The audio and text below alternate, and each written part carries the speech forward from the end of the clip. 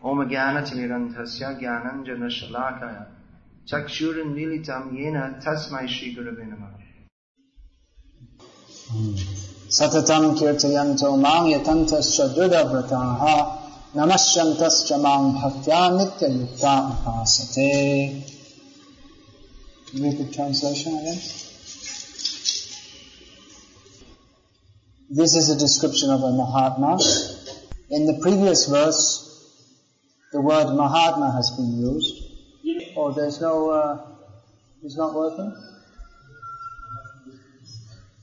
And in this verse, the symptoms of a Mahatma are given. Mahatma means a great soul. So one who is trying to make himself great is not a Mahatma. One who recognizes that Krishna is great is a Mahatma. And recognition of Krishna's greatness is expressed by glorifying him. Glorification of Krishna is called kirtan. So one who is always engaged in glorifying Krishna is called a Mahatma. So Krishna has innumerable facets of his greatness, which are often classified in 4 categories, namely his Nam, Roop, Guna and Lila. And accordingly, Kirtan is also Nam Kirtan, Gun Kirtan, Roop Kirtan and Lila Kirtan, of which the most famous is Nam Kirtan. Generally, if we use the word Kirtan without any qualifying adjective, then we understand that to mean Nam Kirtan. Nam Kirtan is especially recommended. It's the natural function of liberated souls, but it's especially recommended for conditioned souls also. And especially in this Kali Yuga. Hare Nama, Hare Nama, Hare Nama eva kevalam kalo nasteva, nasteva, nasteva gatiranyata. And give the translation of this. So this little girl, you're also chanting Nam Japam. Yeah, I was just going to say, please keep the beads off the floor. So, by chanting Nam Kirtan, one gradually comes to appreciate the qualities of Krishna. Nam, Rup, Gun, Lila, the form of Krishna, the qualities of Krishna, and the pastimes of Krishna. So, who will chant? One who has at least primary appreciation of their own position as the servant of Krishna. This is called Sambandha Gyan. And engagement in devotional service is called Adhidheya. And by performing devotional service, one achieves prayojan, or the ultimate goal of life, entering into Krishna Lila. So by chanting Nam Kirtan, one gradually comes to realize the Rup and the Gun and the Lila of Bhagavan and can enter into that Lila as a servant of the Lord. First one receives knowledge, Sambandha Gyan, I am the servant of Krishna. Then he acts on this platform in the primary stage by chanting the names of Krishna. And thus gradually one gets the opportunity to enter the Leela of the Lord, where he continues as a servant of Krishna. So first of all one has knowledge, I am the servant of Krishna. Then chanting. Chanting means please engage me in your service. And then one gets the opportunity to enter the Lord to do more service. Yeah. So Hare Nama Eva Kevalam. The holy name is the only way in this Kali Yuga. So you may think, well, alright, I'll chant Hare Nam. Just like in our Krishna consciousness movement, we, at least for those who are to take Diksha, they must chant at least 16 rounds of the Hare Krishna Maha Mantra every day. So when we first come, we might think, well, that's a lot. I remember when I first came, in those days there was no gradual preaching. It was, here's the beads, chant 16 rounds, just immediately. So I thought, well, that's a lot. How can I do that? And I saw that, well, all these other people here are doing it, and I suppose if they can do it, I can do it too. But actually, 16 rounds is not the ultimate. Lord Krishna says here, Satatam Kirtayantamam, always to be engaged in chanting. Chaitanya Mahaprabhu said the same thing, Kirtaniya Sada Harihi. So, how is that possible? This Lord Krishna says here, yatantascha dridhavrataha, that devotional service should be undertaken with a firm vow. You shouldn't think that 16 rounds is enough. That I have to do this much and then it's all over. But the dridhavrata, the dridhavrataha means those who are engaged in devotional service with firm determination. Srila Prabhupada gives some examples of this dridhavrata in the purport. Fasting on Ekadashi and on the appearance day of the Lord.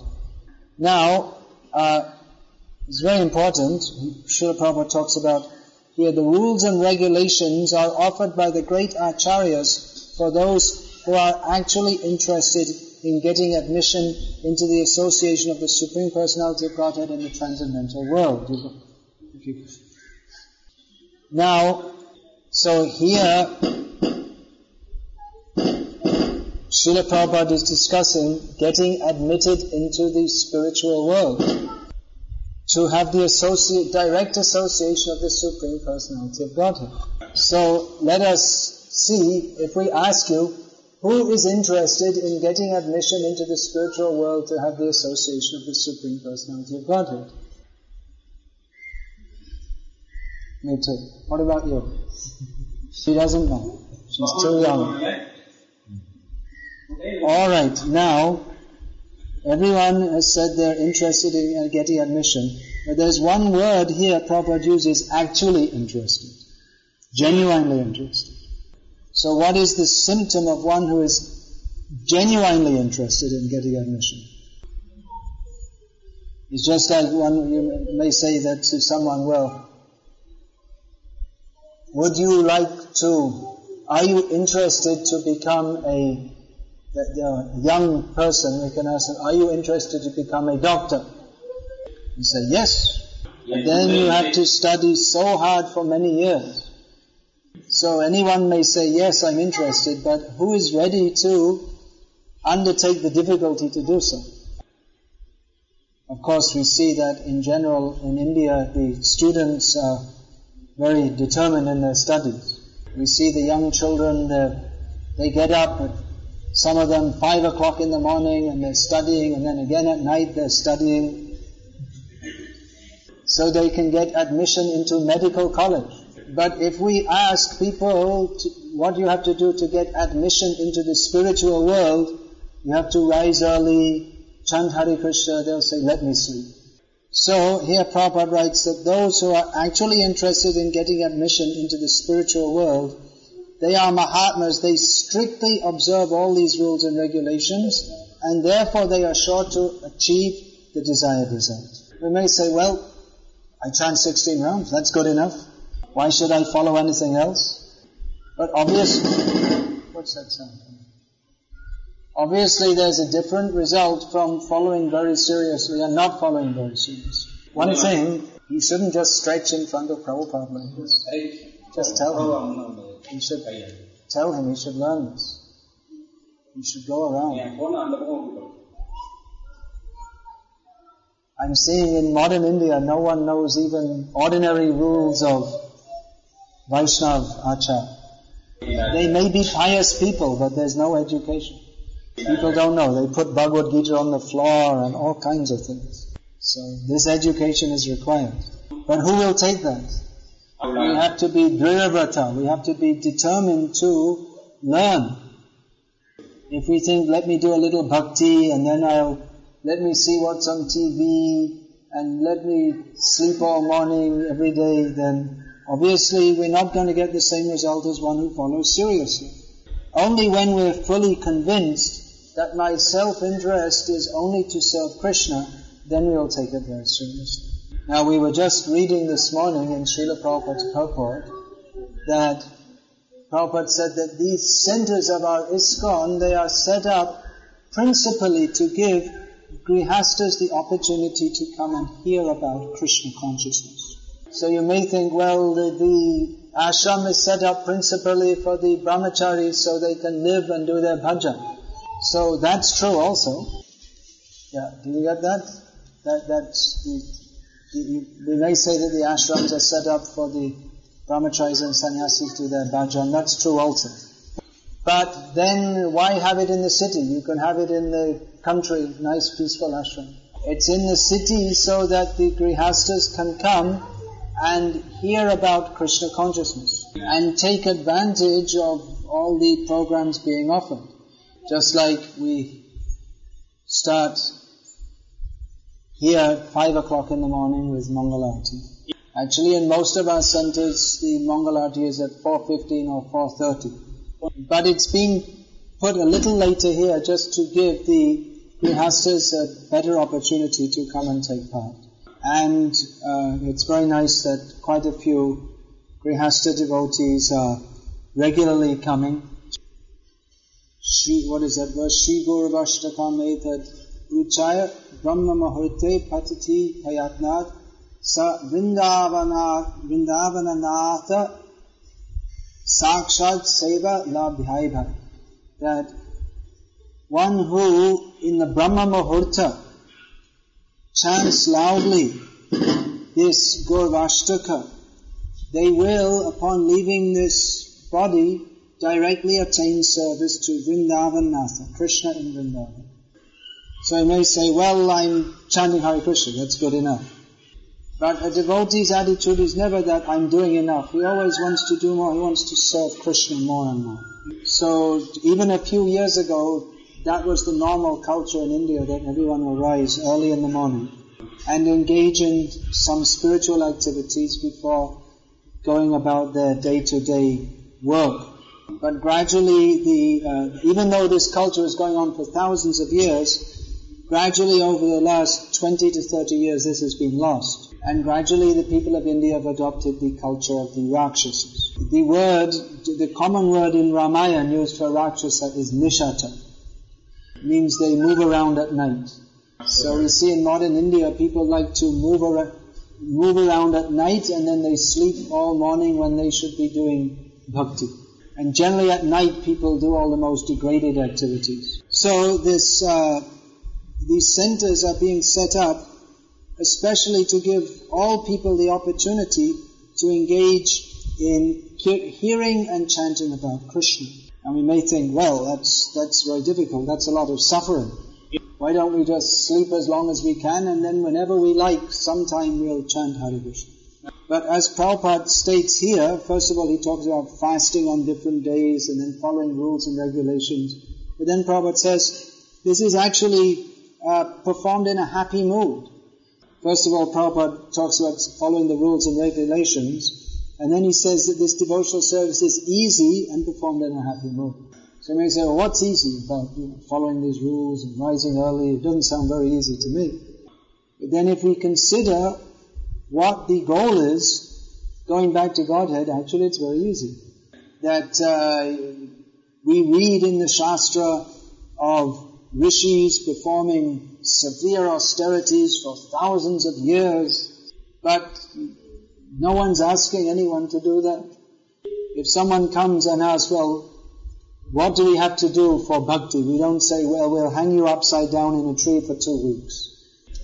In Mahabharata it's described the Valakilyas, the 60,000 sages, they're each the size of a thumb, and they were performing tapasya by hanging upside down in a tree for thousands of years. Or it's described that for the Vanaprasthas, in the winter they would sit in the cold water all day and do meditation. And that's in the Himalayas, not in Vellore. And in the summer, they have to sit with fire surrounding them and in the hot sun, fire coming down also, and meditate. Now, don't run away, we're not asking you to do that. But we do ask those who are actually serious, as Prabhupada says here, to take a little difficulty so that one can become spiritually advanced. But actually it's not difficulty, it's not suffering, it's joyful. As those who are going, those who start to take it up, they feel, actually this is very nice. And so much so that if they for some reason they miss it. They think, oh, that's very bad. Because actually Krishna consciousness is full of transcendental bliss. And the more we take it up, the more we become transcendentally blissful. So it's not that we're going to people and saying, you have to get up in the morning, you have to follow all the rules, not like that. But we're saying that if you take to it, then naturally you'll want to take to it more and more. It's a natural process. Of course, we have our lower nature also. It's not that we all immediately become self-realized overnight. So therefore we accept the process of Vaidhi sadhana bhakti. We accept the rules and regulations because we know that these are for our own good. And that sometimes due to maya, if I'm feeling, oh, I don't feel like following today, but still we follow because we know it is for our own good. So mostly in these classes on Sundays, we are trying to inspire people to take up the process of Krishna consciousness. And during because this is a program for more general public, but during the week we'll be discussing so many other topics related with Bhagavan and Bhakti. There are so many topics discussing about the different forms of the Lord, different processes of bhakti, different attitudes within bhakti. But today I'm speaking a little bit about the determination that is required to make more advancement in bhakti. Because most of you are coming regularly and many of you are taking up Krishna consciousness more and more seriously. So we want to encourage you to take it up more and more seriously. Now, as I was saying, these centers are set up particularly for the benefit of grihastas. And, of course, grihastas, they have griha karya, griha kartavya. But we also have our duty to Krishna. So, grihastas, they have duties. Students, they have duties. Different people have different worldly duties. But we have to see how to make advancement in Krishna consciousness. This should be understood to be the center of life. Those who are grihastas, they have that duty, and we don't say not to follow that duty. But grihasta devotees, they can take inspiration from the acharyas who are in household life. Bhaktivinoda Thakur was an ideal grihasta and acharya who he finished all his work. He was a magistrate. He would finish up the court cases quickly and he would come home, he would take rest from 8 to 12 in the evening, and then he would rise at 12 at night and write books. And in this way he wrote so many wonderful books of Krishna consciousness. And he was preaching Krishna consciousness. And he took early retirement so that he could engage full time in the activities of Krishna consciousness. And generally after retirement people just kind of fade away, but he became more and more active in Krishna consciousness. Our own Srila Prabhupada, of course, before accepting sannyas, he was a grihasta devotee, and he was assisting his sannyasi godbrothers in preaching Krishna consciousness. And he was writing, and he was very much involved in the activities of Krishna consciousness within Grihastha life. So, to become qualified to enter the spiritual world, we have to become fully Krishna conscious. And that is possible if we are very much determined to be Krishna conscious. We require to learn what Krishna consciousness is. For that we shall have, Prabhupada has given us so many books. We shall have to read so many books. And we shall have to hear regularly from devotees. Shrinvata shadhaya nityam grinatas chasvacheshtitam. This is mentioned in Srimad Bhagavatam. That we should go on regularly hearing with great faith and accept that within our hearts. And as is stated here, endeavor very seriously in Krishna consciousness. And the result will be Kalena nati dirghena bhagavan vishate vidhi. Within not a very long time, soon, Bhagavan, Krishna, will manifest within our hearts. So, obviously, following with great determination, that will please Krishna and that will help us to make quick advancement in Krishna consciousness. We can't say that following seriously and not following seriously is all the same. Just like the doctor gives some medicine and says you follow all these rules, obviously if we take the medicine that will help, but if we don't follow the rules it may not help so much. So we should take the medicine. The medicine is chanting Hare Krishna. But the rules and regulations are there also. If the doctor tells us you have to do exercise every day, and stop smoking, and don't eat oil, and so many things, then we have to follow. If you say, well, I'm just taking the medicine and it's a very good doctor, so therefore I'll get the result. Well, you won't get the same result as following the instructions. If you may think, I'll cheat the doctor by not following, but we're cheating ourselves.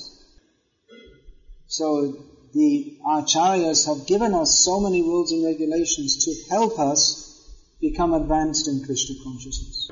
These rules and regulations are to help us focus our minds on Krishna. There are many things which if we follow will help us to become Krishna conscious. For instance, if we associate with devotees, that will help us to become Krishna conscious, because devotees remind us of Krishna. If we attend the arati and chant in kirtan, that will help us to become Krishna conscious. That's why the acharyas have given this process. But then there are things to be avoided also. If we're, for instance, eating food which is cooked by non-devotees, that will affect our consciousness in an unfavorable way, because the consciousness of those persons who prepared it is not Krishna consciousness. If we sleep very late in the morning instead of rising early to chant Hare Krishna, that shows Krishna that we're not very serious to please Him. So we can't say that following strictly and not following strictly is all the same. At least that's not what Srila Prabhupada says here. Prabhupada says that the Mahatmas, the great souls, they strictly observe all these rules and regulations, and therefore they are sure to achieve the desired result. So there is a difference between following strictly and not following strictly. Now I've heard that sometimes people say about me that I'm very strict. But I just say the same thing which my guru told me, that that's what a disciple is supposed to do. The guru is supposed to teach what his guru taught him. So if I was to teach anything else, then I would be cheating. Srila Prabhupada very kindly taught us to follow these rules. Why did he do that? Because these rules are given in Shastra and given by the acharyas. And the result of following these rules is that we become more and more Krishna conscious. And the result of not following these rules is that we don't become Krishna conscious. We remain in Maya. So, Hare Nama Eva Kevalam, the holy name is the only way, but we have to know how to chant the holy names and what to follow so that we can actually get the effect of chanting the holy names. Everything's clear and straightforward. There's a saying in Bengali about cheating the blacksmith by giving poor quality steel.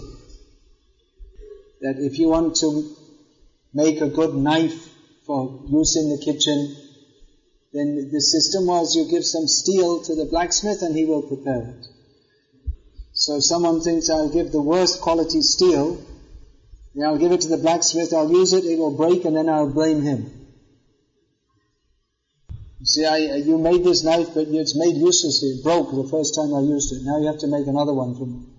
But the blacksmith will say, well, I only am giving you the steel that you gave me. It's not my fault, it's your fault. So if we give ourselves fully to Guru and Krishna, then they will mold us in such a way that we can become first class. But if we want to cheat ourselves, then we can not be Dridhavrata. We can be just so-so. But we are executing Krishna Bhakti, as Prabhupada writes here, to get admission into the association of the Supreme Personality of Godhead in the transcendental world. So in the transcendental world, there's only service to Krishna.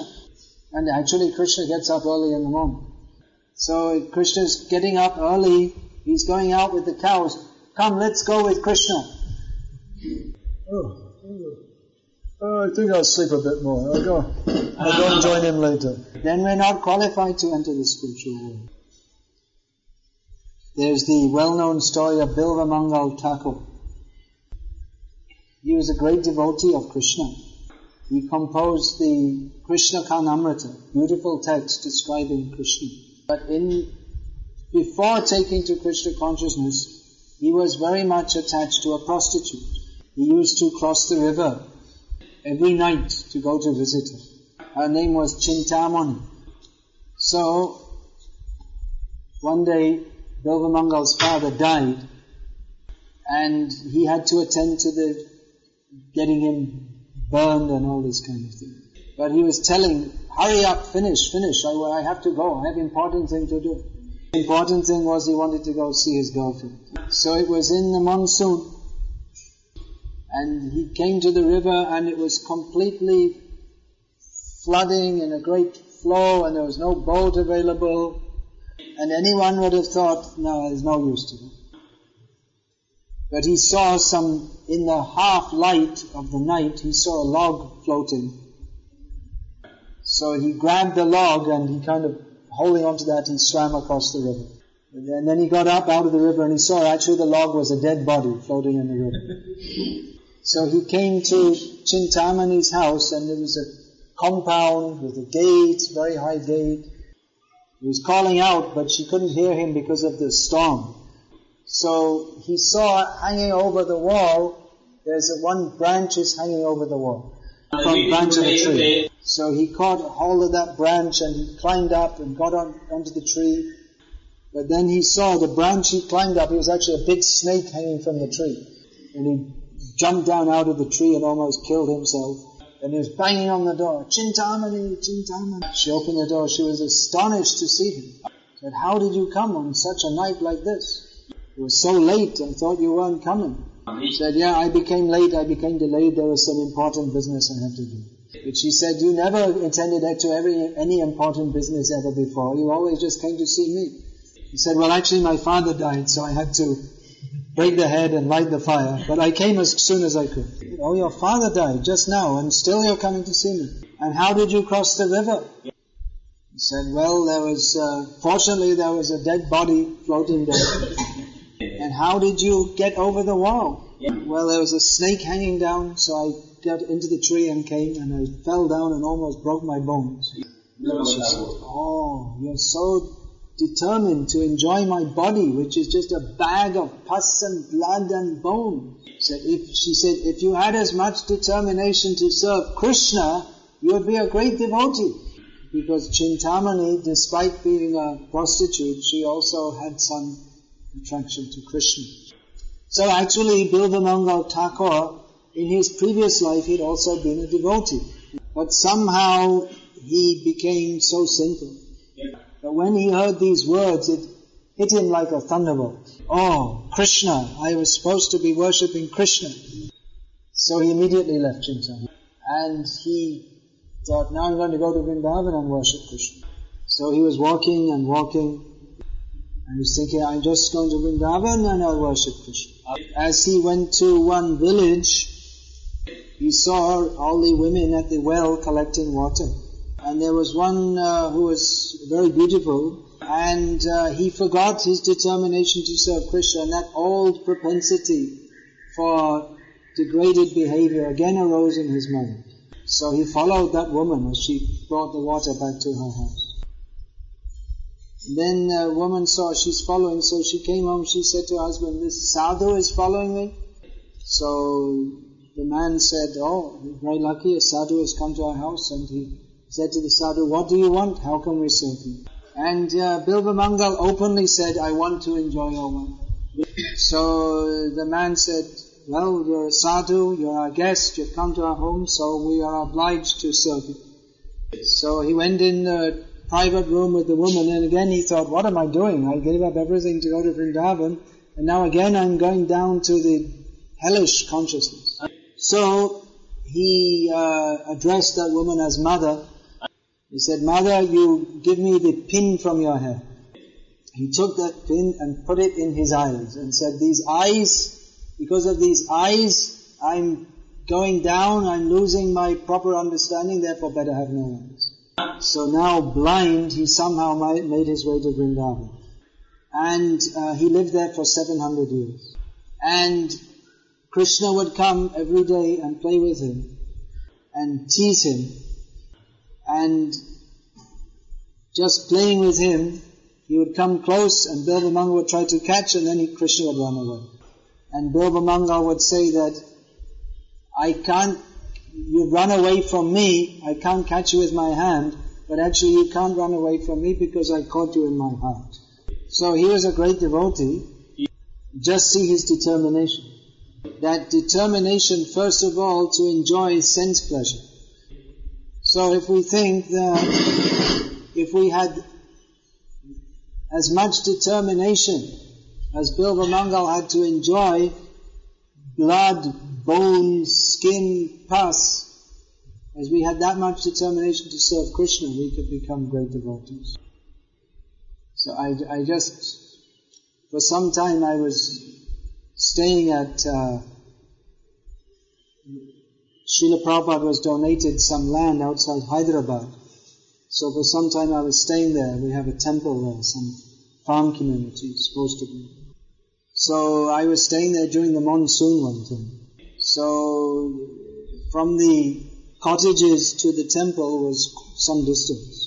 And sometimes we'd have to go to Mangalarti in the heavy rain and there's no proper road and there's all muds and puddles. So that time I would remember Bilva Mangal, that he's going through so much difficulty in the rain to go to see Chintaman. So that's a good inspiration for us, that how we can become attached to going to see Krishna. Yeah, don't go to see Krishna.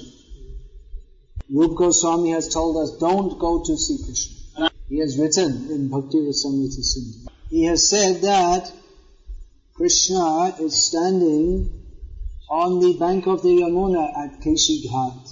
He's standing in threefold bending form playing his flute. He is exquisitely beautiful. So if you want to enjoy material life, if you want to remain attached to your bodily relationships, family, society, friendship, love, don't go to see Krishna. Because if you see Krishna, then you become fully absorbed in love with him. So in a back to front way, Rupa Goswami is telling us, go to see Krishna. Go to see Krishna. But if we want to remain attached to material life, then don't go to see Krishna. So the Acharyas, headed by Rupa Goswami, has given the process by which we can go to see Krishna.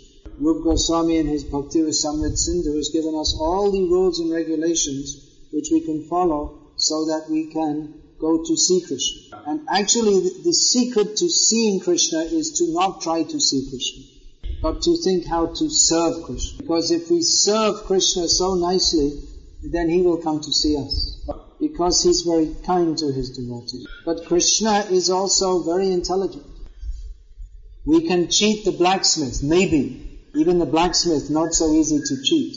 But we can't cheat Krishna. So we have to be very sincere in Krishna consciousness to follow the process very nicely. And Krishna will help us.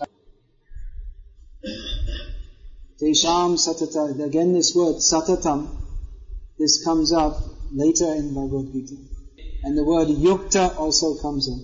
Tesham satata yuktanam bhajitam priti purvakam dadami buddhi yogam tam yena mam upayanti te. You think of the translation.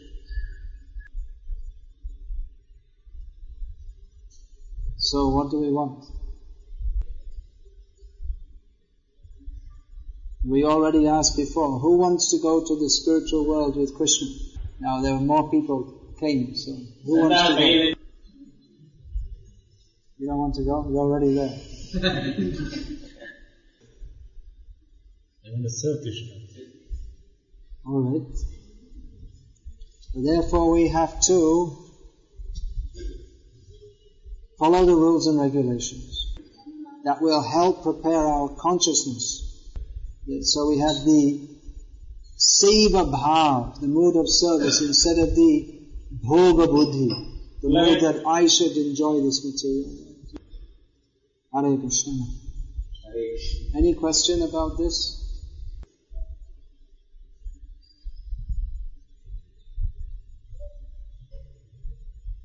Any predictions about Krishna will take avatar in this? Want to say that? Any prediction about Krishna will take avatar in Kali Yuga? Well, he already has done. As Chaitanya Mahaprabhu. Krishna Varnam Tvisha Krishnam Sango Pangastra Parshadam Yang Gyai Sankirtana Payar Yajanti Hisumedasa. Srimad Bhagavatam states that in Kali Yuga the Lord will come always chanting the name of Krishna. His form will not be black. He will be accompanied by all his great devotees. And those who are actually intelligent, they shall worship him by the process of Sankirtan Yajna.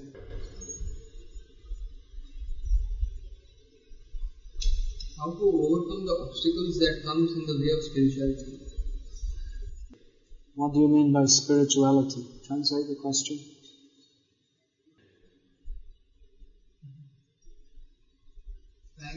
Trying to chant the names, the obstacles that come into the way. In the path. What do you mean by spiritual? Going to the path, serving Lord. Lord means who? First you have to learn you have to take basic education. Most people say spiritual life, God, Bhakti, they don't know what these words mean. First you have to take a proper education. From your question, it sounds like you're assuming that you already know what spiritual life is. But without even taking a basic education, how can you understand what is spiritual life? It's just like someone walks up to a doctor and says that, well, what are the common obstacles in performing heart surgery? What the doctor will reply, the person doesn't know what is heart. Why is he even asking about heart surgery?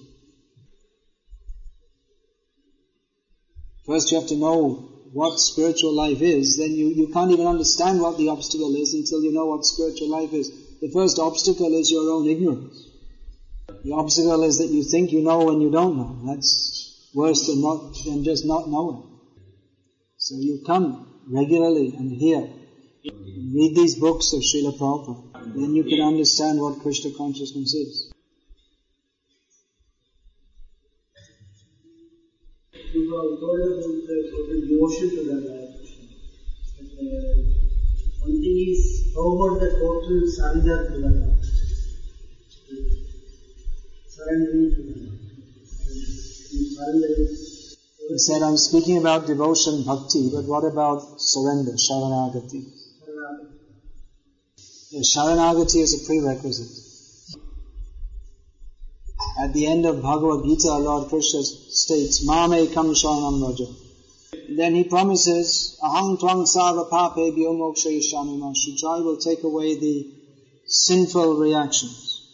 But actual prem starts on a platform higher than this. If we're thinking, I shall take shelter of Bhagavan so that he will deliver me from my sinful reactions, there's still some consideration what he will do for me.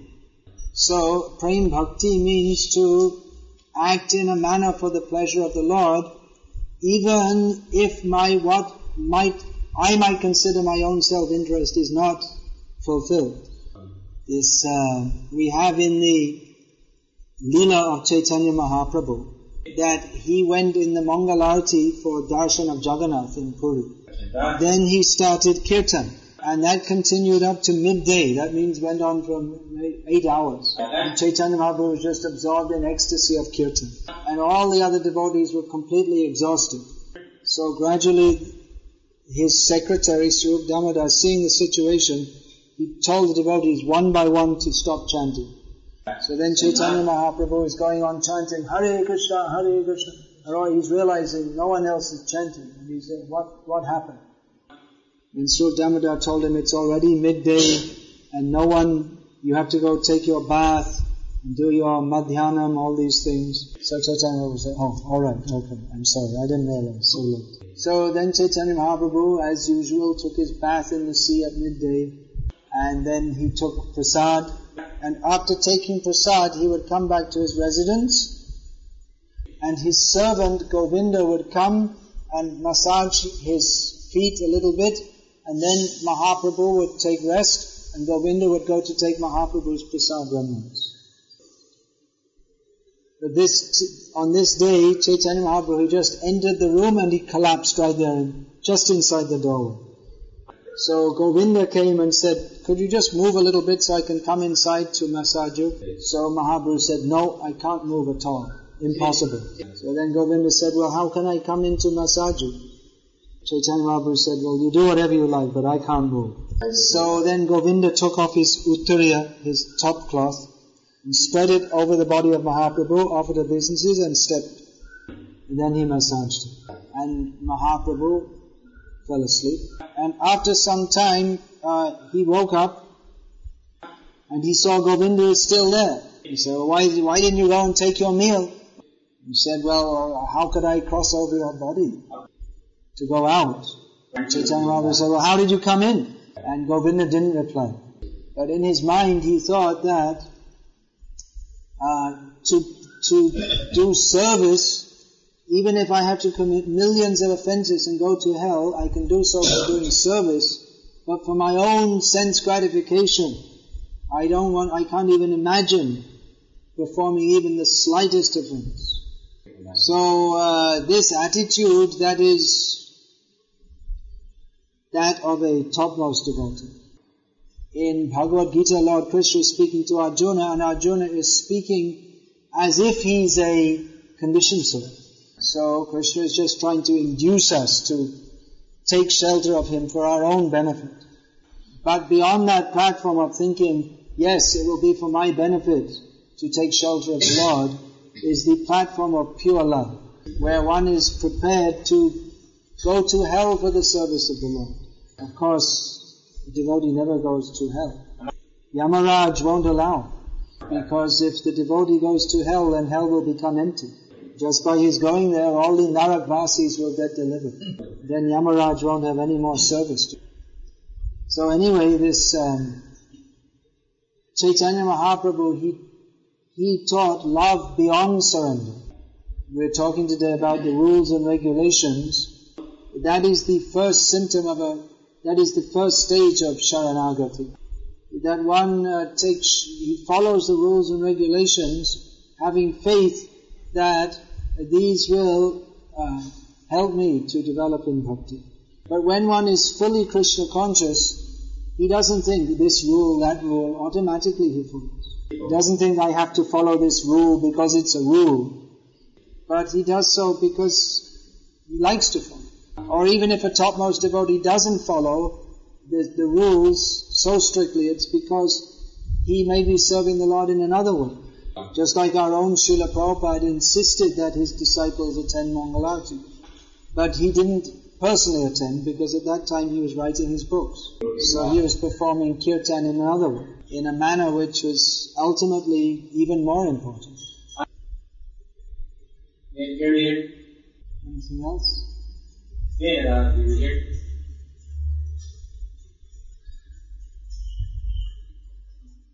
Then, Arati and Kirtan.